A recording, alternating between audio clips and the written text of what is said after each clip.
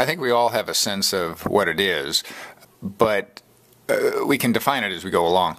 Community is the natural state of mankind.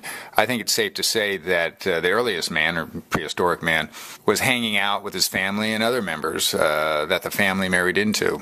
They roamed around together for food and shelter. There were no refrigerators, obviously, so they all looked for food every day. It was essential for them to work together or perish.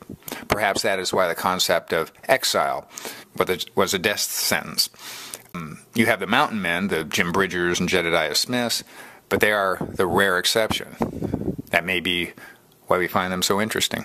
There's probably debate about how large a community can be and still be a community. Again, we are chasing our tail. It depends on one's definition of community. For example, some argue that we have a world community, a sort of global society. This may be a political agenda by some to justify war or redistribution of wealth. It has been argued that community is a continent, country, or in our case, a state.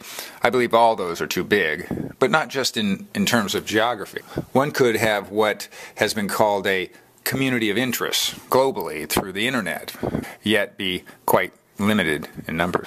The government is the 300-pound gorilla in the room.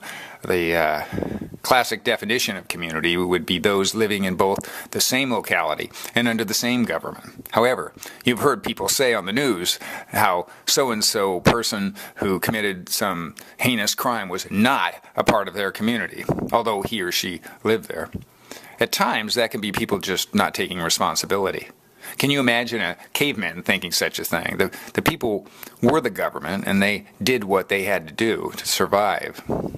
We now give up much to the government, and the government can help, hurt, or even destroy a community. Yes, there is a place for government. The government should protect the community. That is its function, not to interfere. For example, we were walking at night in Mill Valley, and I heard this guy in the bushes snoring loudly. I was a fireman at one time, and sleeping at the fire station. I know snoring, but this would have kept the mountain lions away. Anyway, we could not move the guy. He was so big. So we called the police, and they and the fire department came and helped out. Now, I did not know this guy, but he was part of our community, and it was nice to have assistance we pay for to help him out. In short, we do not have to know everyone in our community.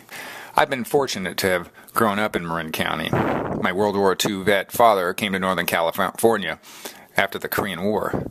However, my family has not always been so lucky. Both of my parents grew up without fathers in the home. In fact, my mother was raised in an orphanage for Indian girls during the Great Depression. Doesn't get any tougher than that. That is the absence of community. I'm not sure that either one of them recovered from those early experiences.